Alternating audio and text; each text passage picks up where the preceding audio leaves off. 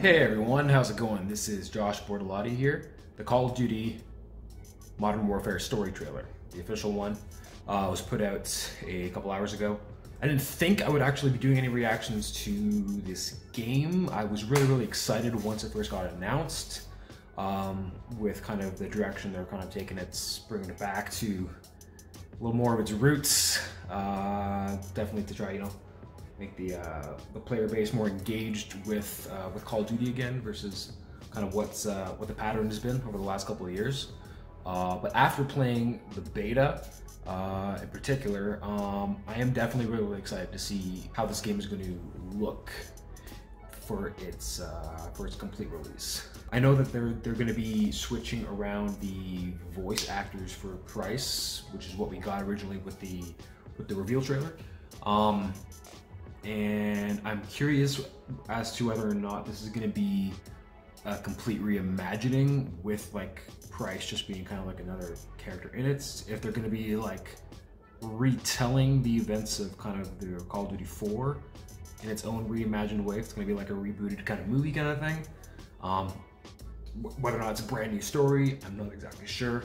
But judging from a couple comments that I quickly saw and the like-dislike ratio, which is YouTube democracy at work, people are pretty happy with this so far.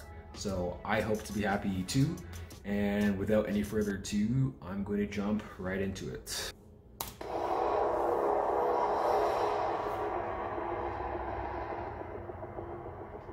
20 years of civil war. There's nothing simple about it. This is bigger now. Chemical weapons have fallen into terrorist hands.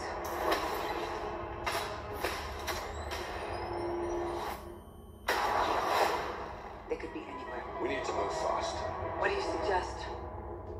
A business trip. Let's go! I need your help. Because of this poison, my people have known something worse than war. Help us track it. If you stay, we can help you. But if you stay, you fight. You're not to. The invaders of my country have no regard for human life. We live like this every day. Any further complications and we're at war. We're breaking through now. We need a new extraction point fast. Save yourself, daughter. Join us. I lead soldiers. It's a made-up country. Train killers. But we are all killers here. Okay. No? How about you, Captain? Are you gonna let them die? Chemical weapons are now in the wild. Fix it. Where do we draw the line, sir? You draw the line. No time! Stop! Wherever you need it. What the hell is this? The on switch. We're all just pawns in this. Will you speak for yourself? This is crazy. We're all a little crazy, aren't we? The rules of engagement have changed. If you can't identify the target, you are the target.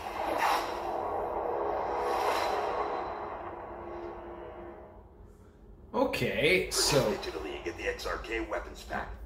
XRK sounds good. Okay, so definitely not a reimagining of Call of Duty 4's story at all. It's completely brand new. Chemical weapons in this kind of fictional, was it Uzbekistan or something like that? Uzbekistan, I don't know. Yeah, so even judging from one of the previous trailers as well, there's going to be a little bit taking place in other parts of Europe, possibly.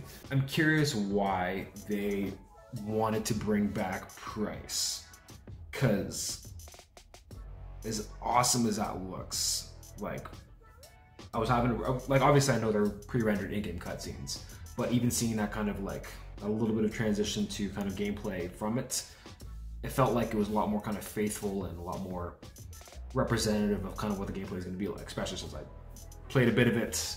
I can see how those cutscenes are going to look phenomenal. But I'm curious why they wanted to bring back Price in this manner, because I did not get any Price energy, if that makes sense. Certain characters, even if they're, you know, like even when it comes to movies, when they recast someone for a role for whatever reason, or they reboot it and they have to just kind of, you know, start from the ground up, certain people are able to bring something to the table, their own interpretations of a character. So I can see how this is obviously going to be an interpretation of Captain Price. Yeah, I'm definitely not getting that kind of old, grizzled interpretation that we've seen in the original Modern Warfare trilogy. Maybe that also has to do with just the voice actor. But I feel like their justification for kind of all the things I mentioned is going to be similar to why they brought back Captain Price from Call of Duty 2 to Call of Duty 4, where it was almost like the same character but now in a different war, in a different setting. So maybe they're trying to do something like that here as well, where basically the events of the Modern Warfare trilogy didn't happen, so this is just like I forget what that term is for it though, but he's just like a character, like the same kind of like canvas that you can just put in any different situation. Maybe they're gonna do something like that. But in any case, let's go back to the actual story of it. This whole kind of chemical weapons thing, fighting terrorists, civil war in a country thing. That is kind of Modern Warfare. That is very indicative of the kind of current geopolitics of what a game like this might try to capture. Less, you know, uniform against uniform kind of conventional armies. Very much radicalized transnationals, weapons of mass destruction, and then coalitions of allies that didn't stop it. It felt really good. It felt really good kind of watching that versus all the other kind of Call of Duties that have come out recently. But I'm really excited for it. I've already pre-ordered it actually, which is, I think this is the first Call of Duty I pre-ordered since Ghosts.